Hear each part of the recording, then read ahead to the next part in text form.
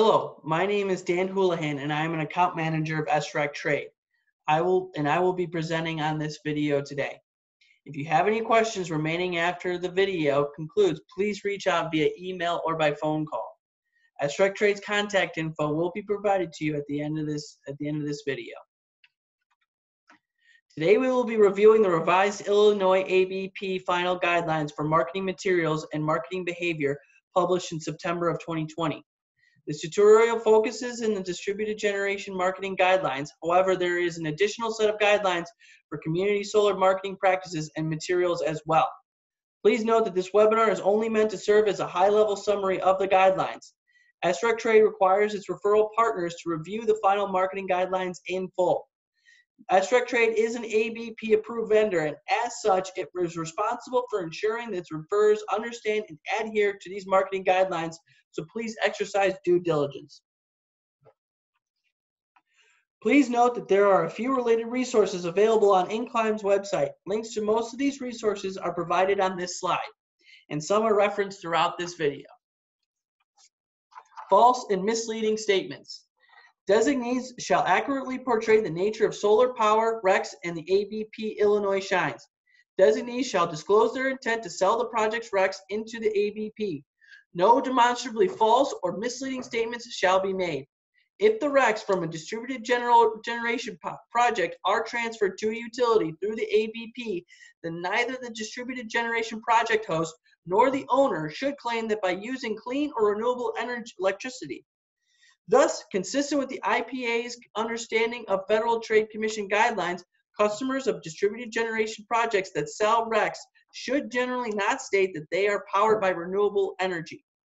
Answers to common questions potential customers may ask can be found in Section 1AB of the revised marketing guidebook. Customer savings. Designees shall accurately portray prospective customers' anticipated costs and savings. Statements that are demonstrably false or unsubstantiated regarding whether installed solar will save customers money shall not be made. All terms and values of marketing material must be generally consistent with terms used in the standard disclosure form, sale contract, and the Illinois Shines brochure. Claims on guaranteed savings cannot be made with solar unless explicitly stated in the sale contract. This also applies to claims regarding guarantees the customer has no financial obligation for the PV system or the energy it generates. The program administrator reserves the right to inquire any of these claims. Below are examples of acceptable statements that can be made in regarding to customers' potential savings with solar installations. They include the following: lower your electric bill, reduce your electric bill, save money by switching to solar. We expect by installing solar, you will save money. Offset your electric bill. Below are examples of unacceptable statements and cannot be made regarding customers' potential savings with solar installations. The government will pay for your solar panels. Your system is free and you will pay a cost unassociated with your system to your approved vendor. Eliminate your electric bill. Fire your utility. No more utility bills. Your electric bill will be reduced to $0. False representation. Designees shall accurately portray their identities and affiliations and not make false claims or create false impressions. Designees shall not represent, make claims, or act on behalf of any government agency or program, including the ABP or Illinois Shines, unless the designee is indeed a municipality, village, or other type of local government. Examples of acceptable and unacceptable statements made relating to the ABP or Illinois Shines can be found in Section 1C1A I1 and 1C1A I2. False representation. Logos. Designees may state the fact that it is an approved vendor designee under the IPA's adjustable block program / Illinois Shines, either with a text-based statement or by using a uniquely assigned Illinois Shines approved vendor designee logo. The designee may only use the IPA logo or the general Illinois Shines logo on materials that have been created by the IPA, including the Illinois Shines Distributed Generation Informational Brochure and the Standard Disclosure Form. These materials must be provided in their entity and not edited. Designees shall use an Illinois Shines approved vendor logo with the express approval of the approved vendor. The program administrator will provide a unique Illinois Shines approved vendor or designee logo containing identifying information upon request. Below is an example of a uniquely assigned Illinois Shines designee logo. False representation continued. Materials shall not state or otherwise imply that the approved vendor or designee is employed by, represents, endorsed by, or acting on behalf of a utility or a utility program, consumer group or consumer group program, or a governmental body, except those cases where the approved vendor is in fact a consumer group or governmental body, or that endorsement or promotion is made in accordance with the provisions of Section 1C1C. Statements that imply the designee is endorsed by, represents, or is acting on behalf of the Illinois Commerce Commission, ICC, the Illinois Power Agency, the State of Illinois, the ABP, Illinois Shines, any municipality, or any other government agency in any manner are not allowed. False representation, government bodies. In the event a government body is assisting in or marketing or otherwise promoting a sale offer, the specific requirements listed below also apply. Any solar offer that is marketed to residents and businesses must make clear that the offer is not exclusive and that they have the option to choose another approved vendor and or designee. The designee must follow the scope of the endorsement or promotion made by the governing body. The program administrator reserves the right to request documents and communications, including contracts or other authorizing agreements, outlining the scope of that authorization. Use of testimonials. Designees must use testimonials to advertise customer experience. Testimonials must comply with the following. All testimonials must include a disclaimer stating that user experience may differ. Language that makes false claims is prohibited. And testimonials referencing customers outside of Illinois must clearly state that the location of said customer. Program administrator can request documentation to validate accuracy of said testimonials. Exceptions can be made, but first must be submitted to the program administrator for approval by the approved vendor. Social media. Marketing material and content provided on social media must include information about the program or about the company or companies providing the underlying offer. If an employee or agent posts marketing materials or offers a system sale or lease on a social media platform from a personal account, the post shall identify the entity or entities included in the offer is made, in which the offer is made. The listing price for ABP related offers on platforms like Craigslist, Facebook, Marketplace, and others shall not be quote unquote free, quote unquote no cost, or quote unquote $0, unless they only refer to offers in which there is a guarantee the customer will not have a financial obligation for the system as described in Section 1B1F1. Local rules and restrictions. Marketing materials to potential customers must comply with any local rules or restrictions on potential projects. These include restrictions on system size, financing options, net metering, geographical restrictions on the customer's benefit, local utility or governmental requirements. Language used in marketing materials. Marketing materials shall be provided in a language in which the customer is subject to the marketing is able to understand and communicate. Local rules and restrictions continue. Designees are under an obligation to be familiar with any restrictions on projects that may be sold, financed, or interconnected with those areas.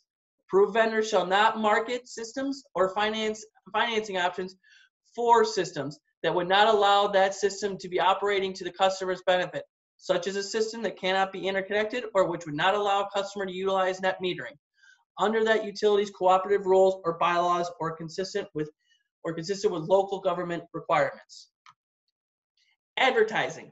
Advertising claims made by designees shall not be deceptive or misleading, whether by affirmative statements, implications, or omission. This applies to all marketing claims, including those about products or services, about pricing, quality, and performance, and made in print, electronic, verbal, and through any other medium. All claims made by approved vendors shall be based on factual, verifiable sources. Designees should be familiar with any and all advertising laws, rules, regulations, and guidance, including Federal Trade Commission guidance on advertising and marketing. Unfair, deceptive, or abusive acts or practices.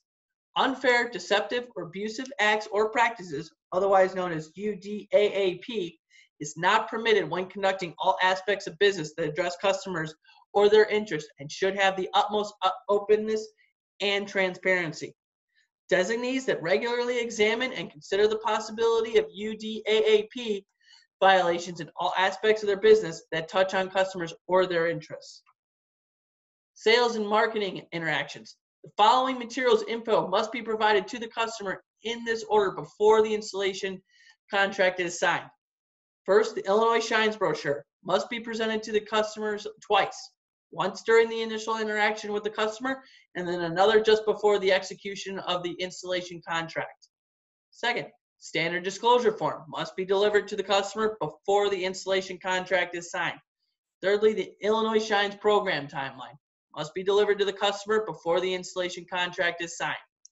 If any of these documents are delivered to the customer electronically, they must be done in a way that is fully displayed to the customer's review and not merely hyperlinked. An acceptable manner will be providing these documents as an attachment. Further notes on sales and marketing interactions. An installer's representative must evaluate the site's azimuth, orientation, and shading before designing a system. The system shall be designed before the customer signs an installation contract. Installation contract must follow the distributed generation contract requirements for the ABP.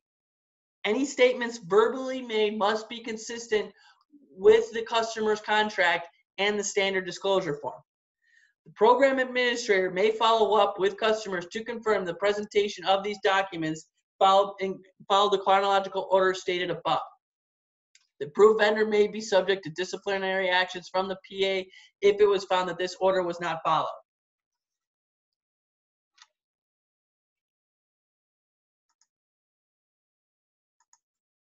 In-person solicitation. Agents making in-person solicitation for systems under 25 kW shall have identification on an outer garment displaying the following: agent's first name, ID number, photograph of agent, name of logo of the company the agent is representing. If any further information that is not otherwise listed above displayed on the badge subjects the identification badge to be submitted to the program administrator for approval. State reps must state the following to the customer: they are a designee of the Illinois Shines approved vendor SREC trade, and that they are not employed by, represented, endorsed by, or acting on behalf of a utility or utility program, a consumer group or consumer group program, or a governmental body or government body, unless the approved vendor is a governmental body or consumer group, or otherwise compliant with the process outlined in Section 1C1C. In-person solicitation. No in-person solicitation at residential dwellings will be done before 9 a.m. or after 7 p.m. Consent from the entire building must be given for an agent to enter a multi-unit building. Premises that indicate the prohibition of solicitation must be followed, and criminal background checks must be done on all agents conducting in-person sales.